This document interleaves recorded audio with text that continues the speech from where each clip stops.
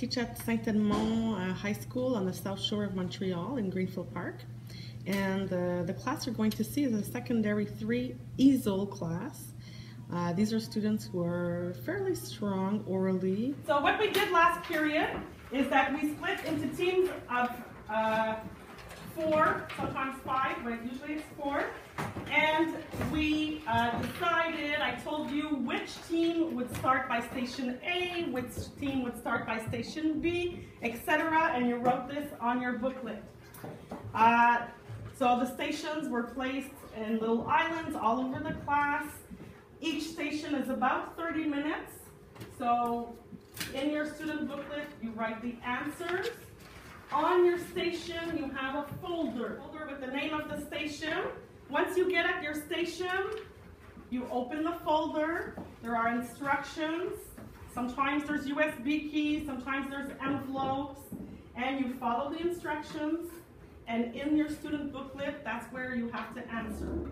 Sometimes it's writing, sometimes it's talking. If it's just discussion, sometimes you have nothing to write. I'm listening to your English, so it's important to be speaking English and to be on topic, even if I'm not standing right next to you. If it's writing, you might have to finish after or at home, and when there's writing to do, it's going to be evaluated. So it's important to write properly, use proper spelling, use proper grammar. Sometimes you have to watch a video. I had asked you to bring your earphones. If you don't, I have extra ones. And I also told you last period that today you could bring your electronic gadget, iPod, phone, whatever. It should be in your pocket. You can use it.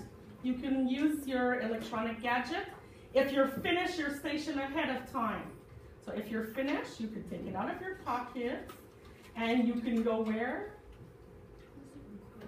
On Quizlet to study your words. Resources needed for the workstations, which you're going to see in this lesson. So it's a workstation approach.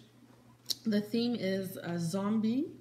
So there's zombie stations, so all little activities related to the theme of zombies.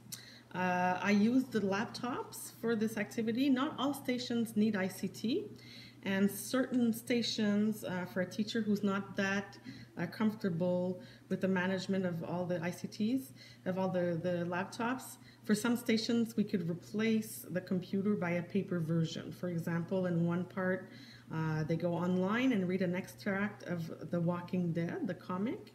Well, a paper version could be easily printed for this one. Step 2. What do you have to do? Okay, perfect. Okay.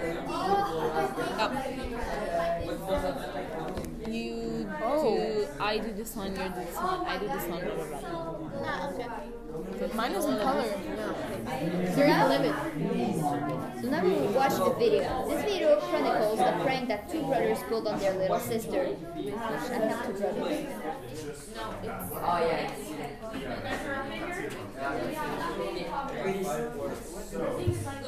You could have written them here or there, right anywhere. It doesn't matter where you're going. We need to write a story about the zombie apocalypse, but we need to pick cards about where it's going to happen, who you're going to be, and how this happened. And after you write a story with an introduction and an explanation.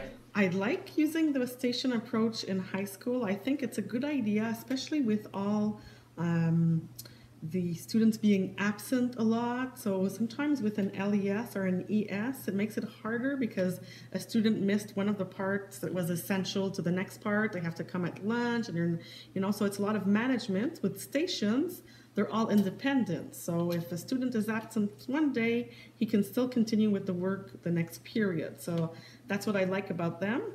There's a lot of opportunity to evaluate C1 with the stations because some of them are only discussions, so then you can really evaluate it, but others, the students are going to be collaborating together, so you can evaluate participation, and that's good.